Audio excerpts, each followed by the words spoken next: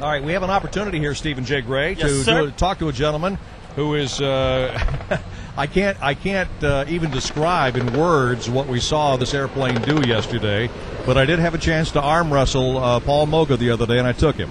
So I just want to let you know that I got Max. All right. Roger that. I put him down. All right. Awesome. In my dreams, I think.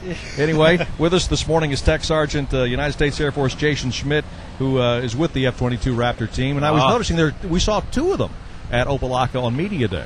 Roger that. We normally bring two aircraft to each show site just in case we get some kind of maintenance failure. And, one jet drops out. This way we have a spare ready for us. All right, now tell us about the F-22 Raptor. Now, Stephen and I were noticing that there were signs posted around as the airplane pulls up, and it was like the rock star approaching as Moga gets out of the airplane. And they put up a barrier around it, and there's signs around that says use of deadly force authorized, and they will not let anybody go near the back end of that airplane. Why is that?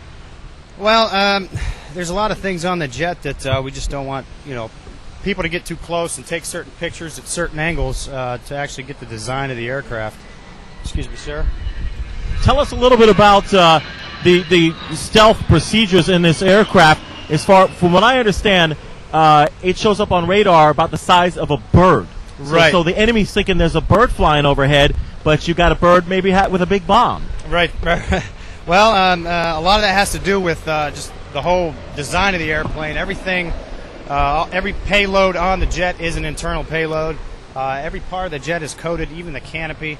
And just the shape of the aircraft gives it those features to be so stealthy. I want to give a shout out right now because that aircraft is powered by Pratt & Whitney engines, and we had a chance to talk to former president of Pratt, Bill Missimer, who's going through some tough days with his wife Carol in the hospital today, listening to us online. I wanted to tell him he's in our thoughts and prayers, but also the stealth technology that was developed on that airplane that's being put into use right now was developed just here in South Florida, in West Palm Beach, at Pratt & Whitney aircraft out there. Right. One thing I can't say enough about the Pratt & Whitney engines. I work on them. They are awesome to work on. They are a powerful motor. You're talking 35,000 pounds of thrust, per engine, which gives the jet 70,000 total. And I can't say enough about them, especially being a maintainer and actually working on the motor myself. Tell us a little bit about the aircraft itself as far as compared to the jets they are, since this is going to be our future fighter. The electronics on board must be intense. And I understand that you can talk about the cockpit. That is not confidential, correct? Right, heads-up display? Yeah, what we have in the cockpit is, we do have a heads-up display, and we have several other displays, secondary multifunction displays, where he can get all his information up on the screen.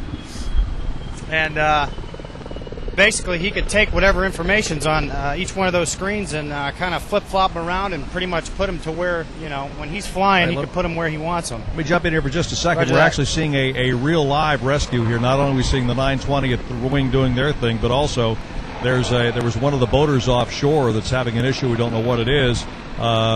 General Vartan was just telling me the situation, and you're seeing a couple of guys going out from the Fort Lauderdale Beach Patrol to kind of, I guess, shepherd the boat in a little bit. And we're going to see an evac right here in front of us at the show center. Right. They didn't have the information as to what the injury or illness was, but the Coast Guard, again, doing its job, getting folks in to a safe venue. Well, let's just hope maybe it's a little too much adult beverage or rocking and rolling on the seas, and nothing worse than that. Let's just keep our fingers crossed. Okay. All right. Now tell us about this helicopter out here, Gibby, that we're seeing right out here, part of the 920. Well, this is one of the HH-60 rescue helicopters, and I believe they may have maybe already picked up an egress pilot. This is what you would see in a search and rescue situation. No country spends more energy in making an air-sea rescue than the United States, or any kind of rescue of a downed pilot or someone that's been injured.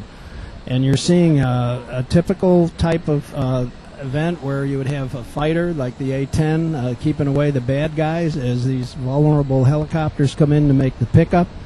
Normally there'd be 3 or 4 more of them, usually called Sandies. The Jollies come in, that's the helicopters, and make the pickup. Why do they call those Jollies? Well, Are they happy helicopters? Well, they got their name in the Vietnam War during the time that the Army was doing a lot of this, and the Air Force also had these helicopters. They called them Jolly Greens, Jolly Green Giants. I see. Okay. and now the name is shortened. We're in this European gray camouflage, and they're still called Jollies.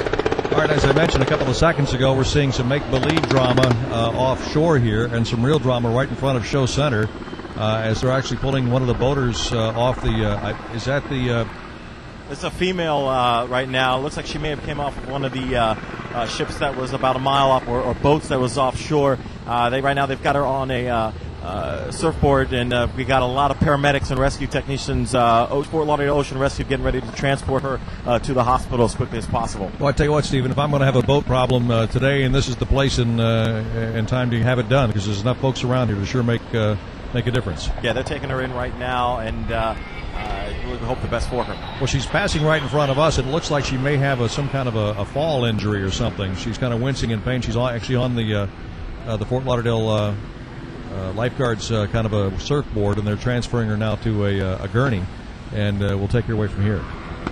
So we hope she's going to be okay. Maybe it was just a bad fall and slip on a boat, something like that. I don't see any wounds or any kind of tourniquets anywhere on her, so we're hoping that was just it, or maybe a little too much heat and water and sun on this beautiful day.